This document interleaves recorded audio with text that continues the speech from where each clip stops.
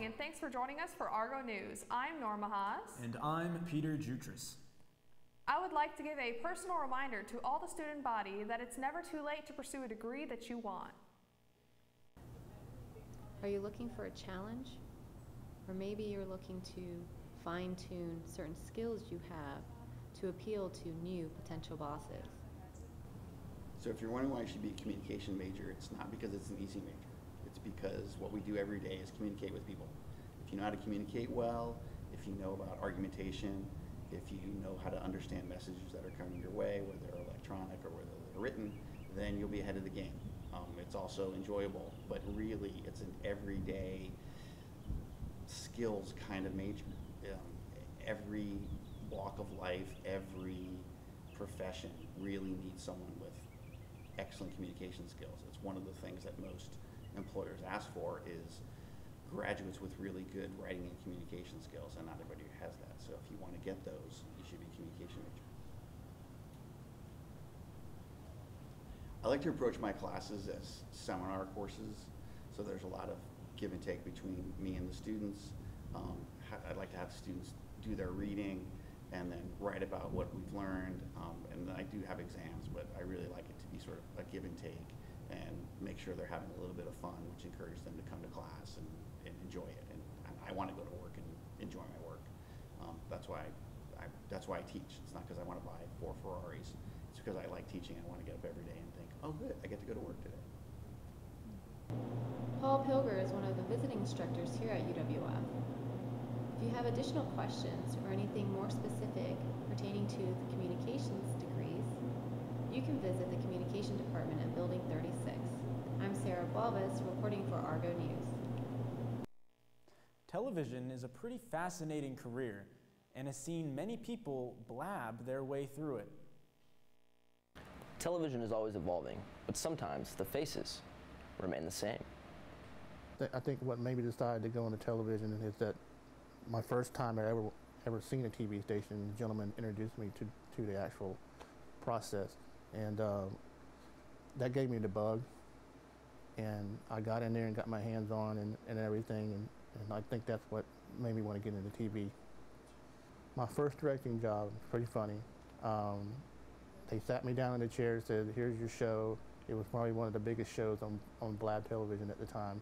I happened to be in the studio and I had to do a satellite remote with Dolly Parton, of all things. And so that was my first directing job. I would never forget it. I was sweating bullets the entire time. It was fun and I got through it.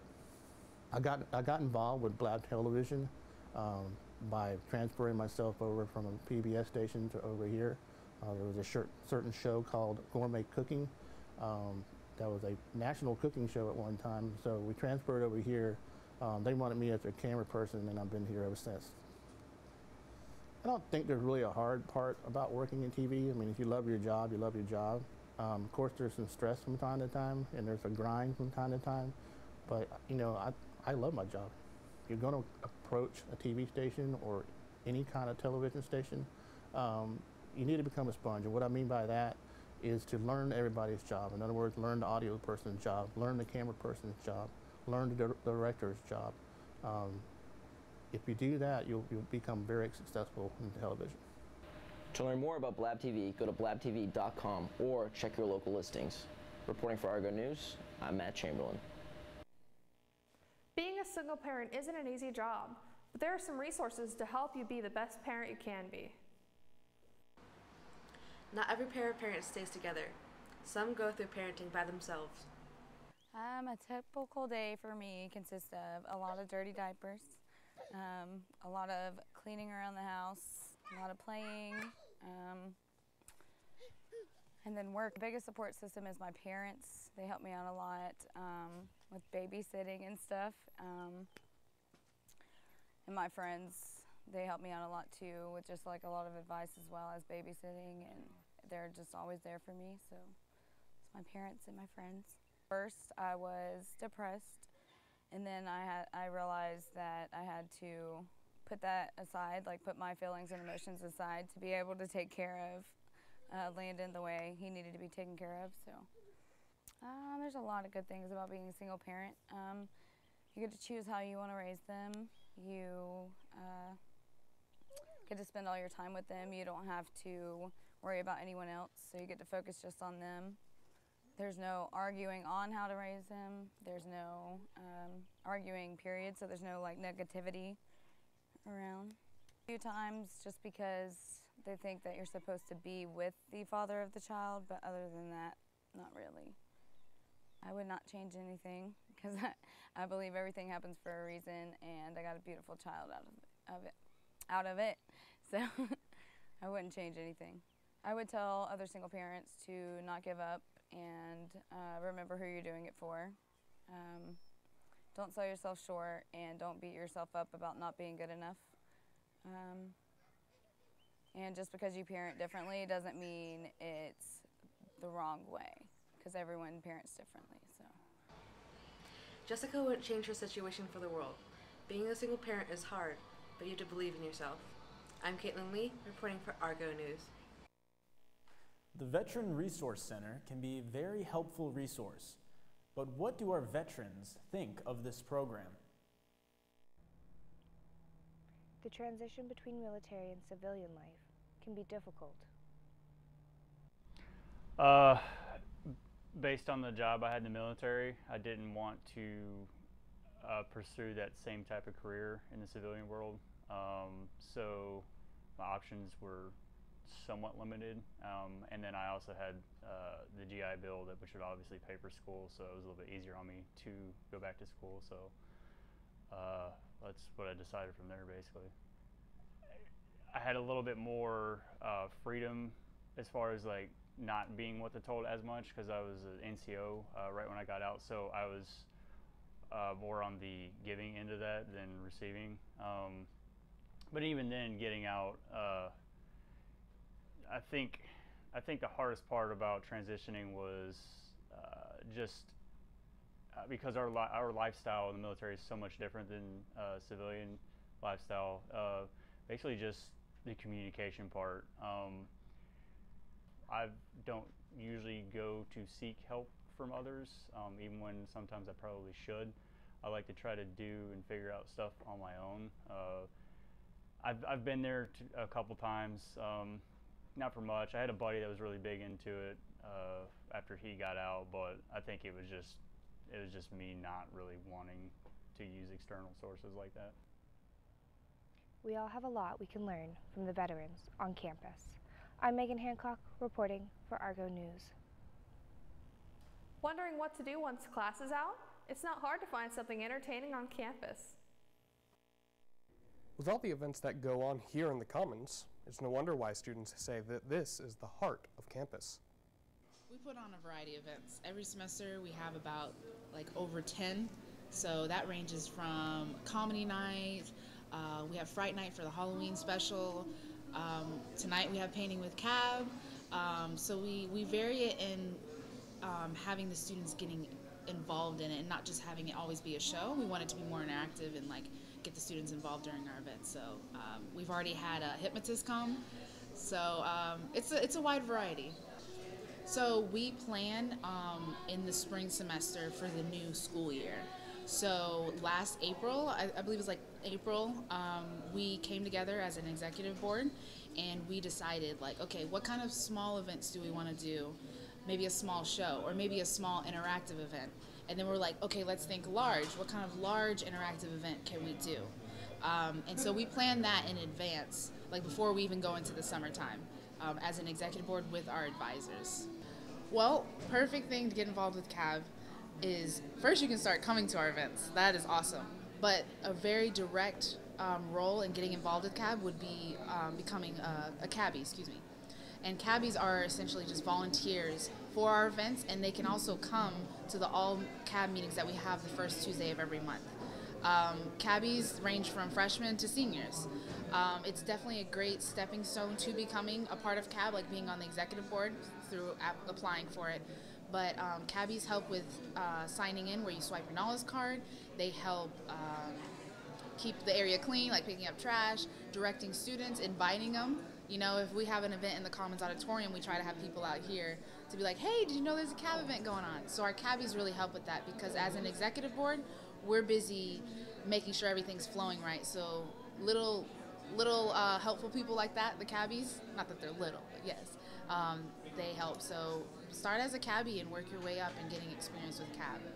For more information on volunteering for cab, email cab@uwf.edu. I'm James Wiggins, reporting for Argo News. Are you looking to improve your public speaking skills? The speech and debate team can help you with that. Looking for a club that's relatable? Check this one out. It's debatable. We really try to recruit anybody who has an interest, because nobody comes in, or very few students come in and they're already all set and ready to compete. I mean, sometimes we get somebody who's competed in high school, but for most people, everybody walks in at about the same level. So we usually run them through and show them all the different types of events and talk them through. I make everybody in our team start with what we call the platform speeches. So they have to do a persuasion or an informative or an after-dinner speech first, because I think it's really important to learn the process of how to write a really good speech.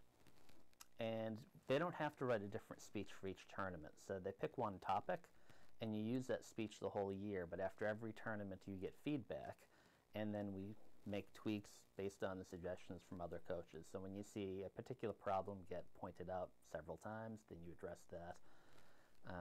Sometimes you get just random comments. We sort of ignore those, but it seems counterintuitive, but when you're doing the same topic all year, by the end of the year, I think a couple things happen. First, you become an expert on some bizarre thing, and the rest of us on the team have heard your speech 1,000 times, so then we all become experts on bed bugs or some other random topic.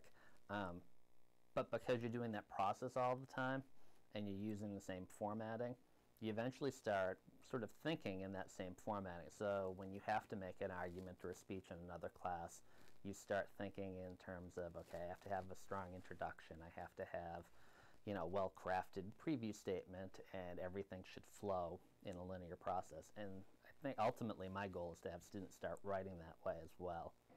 If you're a student at UWF and interested in strengthening your speech and debate skills, join the forensic team. I'm Erica Dukes, reporting for Argo News.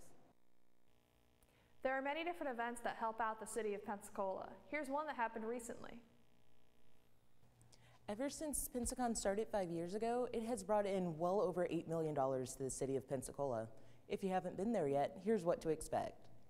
The main thing I would say for someone who doesn't know what to expect at Pensacon is to expect a crowd, but a crowd of people that are just like you, interested in things that you are interested in, and expect to explore and discover new things. Also expect to meet some new friends. The trolley situations, I don't think there's enough trolleys, or they're not, I think they need to be like locators on the trolleys so that people could understand where they are, how they're going, how they're moving, if they're full. I think the Bay Center needs to expand because, number one, Pensacola makes a lot of money from us being around in the city, from getting to explore. Through Pensacon, I've explored Pensacola more than I ever would have without it. And I've been living in this area for over 20 years. But also within the Bay Center, if we had a larger Bay Center, we could have shorter lines, have more guests, have more people on the venue floor, and just make it a bigger, better event. Pensacon might be winding down, but if you want to know what's going on for next year and who's going to be there, check out their website at pensacon.com. I'm Kahea Cameron Allen, reporting for Argo News. With Pensacon comes cosplay. Cosplay has been around for a long time now and has an ever-expanding community. It's amazing to see how some of your favorite characters can actually come to life. With all the excitement about Pensacon, it's good to start looking into the cosplay community. Thing that you create based off of somebody else's idea, and it's almost like, what's the word? It's like this part of modernism. I'm thinking of art terms now. Like a shareable sort of creation. On the technical level, it's the same thing. It's showing an appreciation for a character that you like. And a lot of people do that on Halloween, but there's a quality control sort of thing going on in the cosplay community. It's you're doing your hair, you're doing all these things, you're like contouring your face, you're trying to look as like humanly possible as you can as that character, and then represent that character in that way.